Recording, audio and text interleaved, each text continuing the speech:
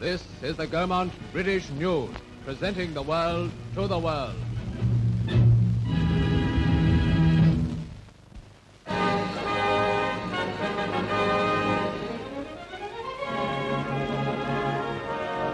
Heading for home through the South Atlantic, HMS Vanguard brings the royal travellers to the postscript of their tour, a visit to the lonely island of St. Helena.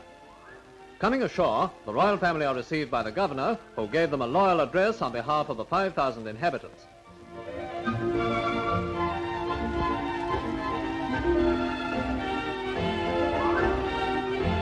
Later followed a visit to Longwood, the house where Napoleon lived in exile and where he died in 1821. One of the oldest inhabitants was presented to their majesties, and here he is, trying to make up his mind whether it's lunchtime or not.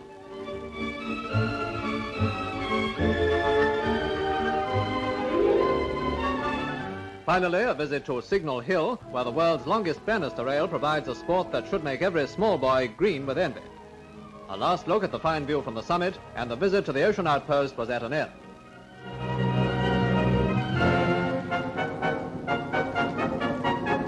Entering the Bay of Biscay, the princesses took a turn at the wheel and for a short time shared the job of keeping the battleship on her course.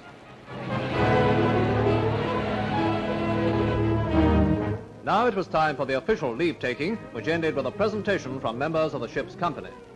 For the king, a leather wallet bearing Vanguard's badge. For the queen and princesses, brooches in the form of the same crest, and to the crew's delight, Her Majesty decided to wear hers at once.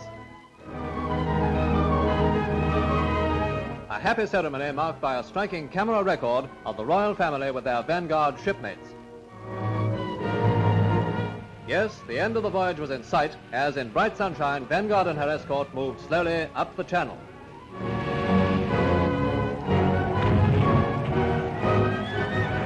All day, the crowds had been gathering along the Portsmouth waterfront, and as the guns on shore began the royal salute, nearly 500,000 people prepared to give the returning travellers a glad welcome.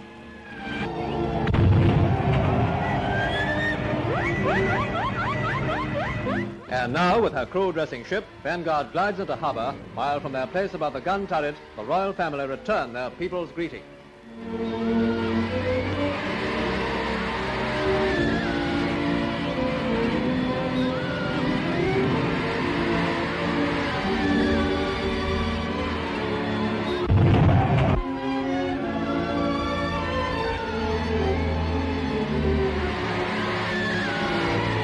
Just 100 days had passed since that snowy February morning of the royal departure, a time of parting in which their majesties have never been far from their people's thoughts.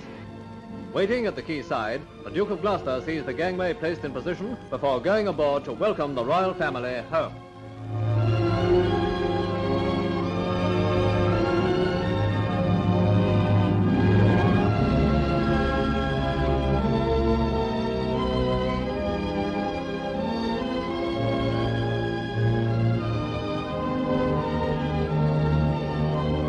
And now followed a whole series of reunions as members of the crew are welcomed by their own waiting families, and the joy of Vanguard's return is complete.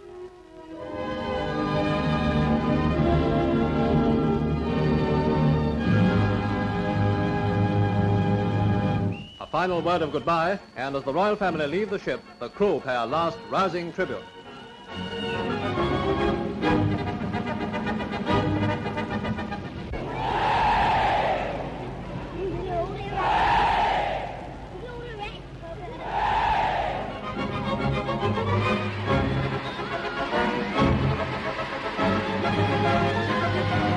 Stepping once again onto British soil, the royal family drove to the bomb-shattered Guildhall amid the sounds of a real Portsmouth greeting.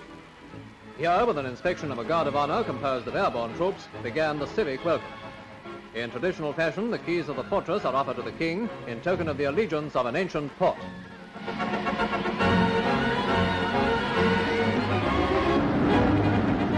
And now, London itself as the royal train enters Waterloo station.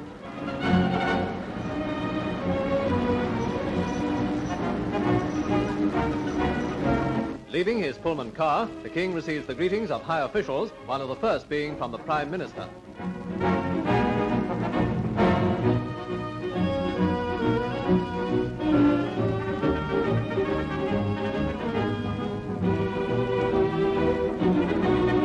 Already another great wave of cheers was beginning as the royal party entered their carriage for the drive to Buckingham Palace.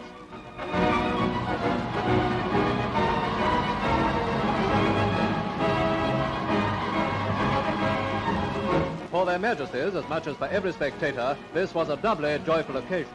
The end of a long journey coinciding with the 10th anniversary of their coronation. Soon the procession drew near to Westminster Abbey, recalling that other royal drive of May the 12th, 1937, the day of the enthronement of King George VI.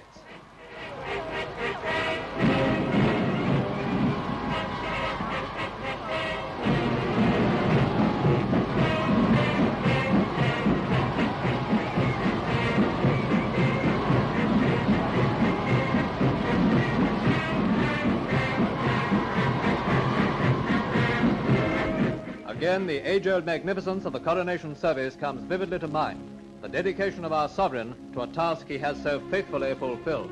Jesus Christ, our Lord.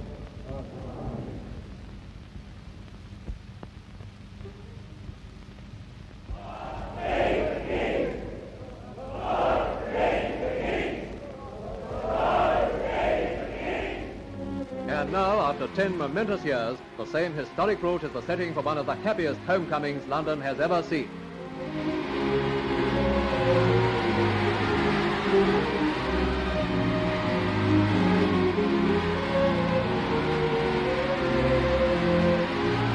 Through the Admiralty Arch and into the Mall, with crowds along every yard of the way, cheering their King and Queen to the very gates of their home.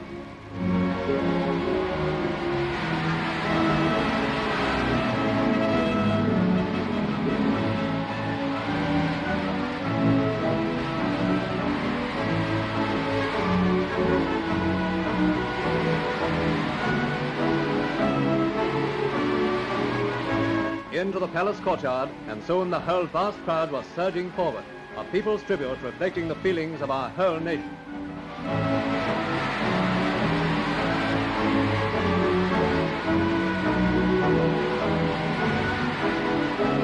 And so, once again, we have to thank our royal family for a piece of untold service to the British Commonwealth, as we greet them with a heartfelt welcome home.